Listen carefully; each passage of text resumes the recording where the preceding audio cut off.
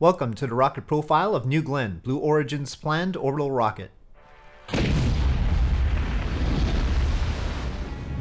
With a first launch originally planned for 2020 but now delayed until at least late 2022, New Glenn had been in a tight competition with United Launch Alliance's Vulcan rocket and SpaceX's Starship Super Heavy system to become the first rocket to launch to orbit with a methane-fueled first stage. Both this rocket and the Vulcan rocket would use Blue Origin's BE-4 engines on the first stage, with Vulcan using 2 of the engines, while New Glenn is boosted by 7 of them.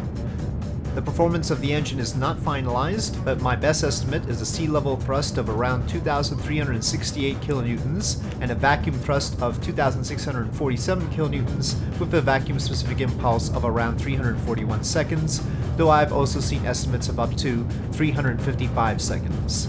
The first stage of New Glenn can burn for a little over 3 minutes, typically reserving some propellant for the first stage to land on a drone ship for reuse like SpaceX's Falcon 9. The second stage of New Glenn was at one point supposed to use a vacuum version of the BE-4, but that has since been switched to a vacuum version of the BE-3, known as the BE-3U, which is a highly modified version of the hydrogen-fueled engine Blue Origin uses on the New Shepard suborbital rocket designed to loft tourists for a brief stint in space. There will be 2 BE-3Us on the second stage, and they produce about 710 kilonewtons of thrust in vacuum each. Their vacuum-specific impulse will likely not be higher than 446 seconds. The burn time is of course uncertain, but probably tops out at around 7.5 minutes. Comparison between the stated low Earth orbit capability of the rocket versus its geosynchronous transfer orbit capability suggests that the BE-3U's efficiency could be much lower, but again, a lot remains uncertain. The rocket is slated to carry 45 tons to low Earth orbit and 13 tons to geosynchronous transfer orbit. In the original configuration with a vacuum BE-4 on the second stage, there was to be an optional third stage with a BE-3U available for the rocket.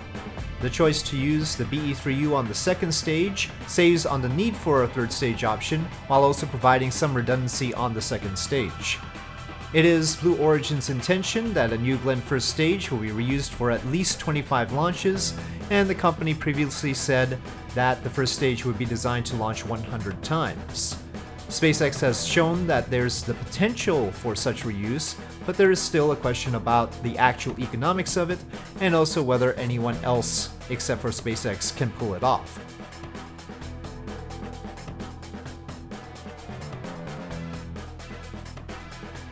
Thank you for watching this rock profile of New Glenn.